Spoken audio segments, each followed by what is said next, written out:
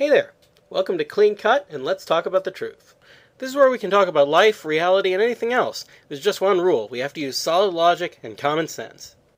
This season, we're taking a closer look at the temptations that people have to see if we can figure out why we're tempted to commit sins. People generally commit sins because they're after something they want, and they sin in an attempt to get it. So we're looking over the things people want. Today, our own longings.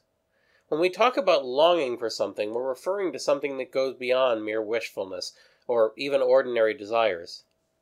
Definition: a strong desire, especially for something unattainable. Craving. In reality, not all longings are utterly unattainable. Sometimes they can be attainable by some people and not others, or only attainable with a resource or collection of resources that not everyone has. Sometimes a longing can only be attained in our lifetime by doing something terrible that we're not willing to do, but we long for the thing anyway. Other times, a person longs for things they acquire on a regular basis, like their next day off from work, but just can't acquire at the moment. Still other times, the longing is for something like a gold medal in high jumping, which someone can definitely attain, but probably not you or me. It's hard to get any more specific than this, because longings can be virtually anything that's hard or impossible for you to do right away, often based on your circumstances.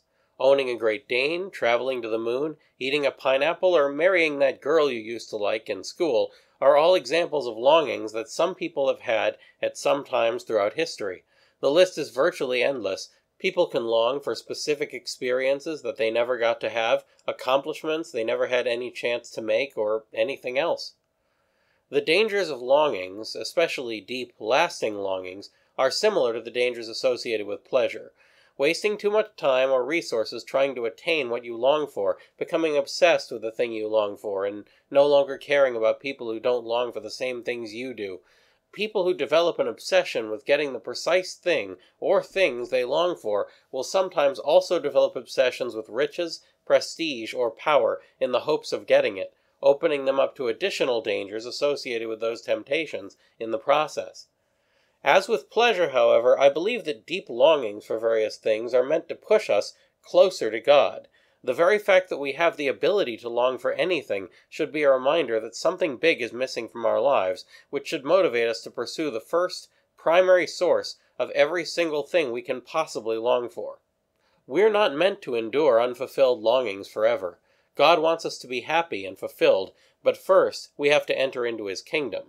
Once we can receive what we want from Him directly and obviously, so that we always know from that point on where all these good things are coming from, God no longer has any need to hold back.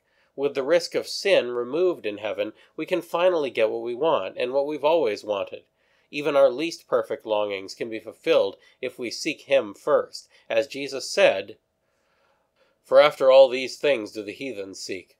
For your Father knoweth that you have need of all these things. Seek ye therefore first the kingdom of God and His justice, and all these things shall be added unto you." Matthew 6:32-33. Next time, the temptation of accomplishments. That's all for now, so keep asking questions, and thanks for watching.